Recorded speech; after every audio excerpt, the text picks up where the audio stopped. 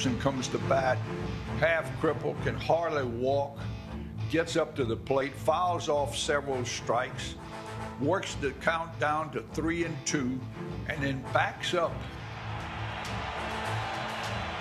I just stepped out of the box and called timeout right as Dennis Eckersley went into his stretch.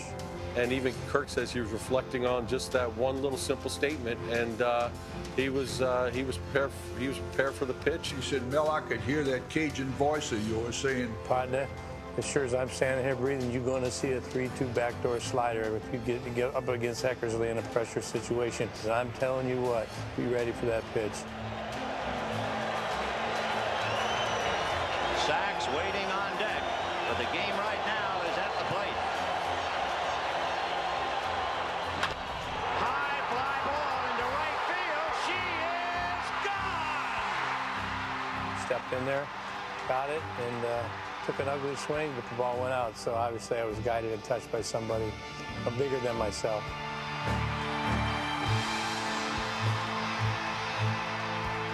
We weren't thinking home run. So when the ball leaves the ballpark, it is a complete surprise to everybody, including the players.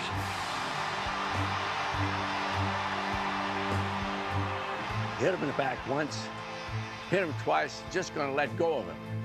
And he said to me, backdoor slider, Joe. Oh, my God almighty. That's, gave me chills. I'm getting it now. In a year that has been so improbable, the impossible has happened. We're all pounding Kirk at home plate, including Mel in spirit, I'm sure. There can be no greater pressure than that. 50,000 people standing up, millions of people watching on television, and he remembered exactly what I said. He's going to come at you with a backdoor slider. And great athletes do that. And of course, he hit a home run, and we ended up. That took us right into the championship, and we won in 5 games. Got him. They've done it. The ring that I put on and the memories about the 9th inning of the first game of the World Series, I will never forget that. I will never forget what Mel said in the clubhouse. I'll never forget that. How can you? It was the greatest moment in all of my athletic career, and I had some great moments at LSU, football, and other events, and then in scouting, I've been very fortunate, very lucky, whatever you want to call it. But this by far, was the greatest moment in my lifetime. I saw this kid yesterday, and I tell you what, he's a good-looking kid. He's about 6'4", about 205 pounds, and he really has a good arm. This is Mel's passion, is this game, and he's added so much, and I guarantee you he gets a lot out of it because he loves the game of baseball. He loves the players that play it. He loves the things that go around with the game, the people that are in it. He's got an uncanny awareness of what it takes to succeed in this game, and I hope that nobody tries to chop that up with any sabermetric formula, because what Mel Didier brings is real, and he brings a part of baseball that is going to cross generation lines, no doubt. He's an icon for many. I would like to think that, you know, people give him his due recognition. He has made the difference in a lot of individuals' lives, both on and off the field. How you doing? Huh? Doing all right, partner? I think when people talk about scouts in the history of our game, he's going to go down as one of the top. His substance was his style. He's what we all aspire to be. He's what we all aspire to be. He's dedicated to his profession. He's dedicated to his family.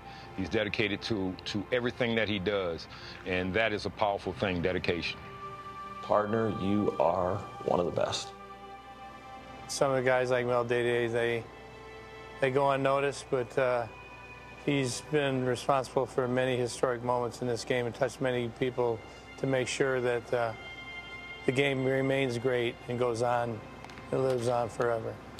How we doing? Doing all right? Good. Huh? Attaboy. I've often said this to baseball people. They've asked me, well, when will you retire? When will you? I said, if my health is good and my mind is clear, I believe I can contribute. people think of with age and they say, oh, well, he's, you know, some old decrepit guy, blah, blah, blah, blah. But I don't feel that way. I feel like I just mentally and physically, I'm able to go longer, go harder than anybody. Okay, we'll be looking at you. All right. He would like to keep teaching and nurturing and advising as long as he can. I never tell Mel, it's time to hang up your cleats. As long as I see the passion, the energy, and I know in my heart that if he were asked to hang up his cleats, that would probably be the end of Mel Didier. Most people wake up and you don't want to get out of bed because you don't want to go to work, because they don't like their work. I like my work. I jumped up, I ran. I ran to my work, and I liked it. And that kept me going, and I know that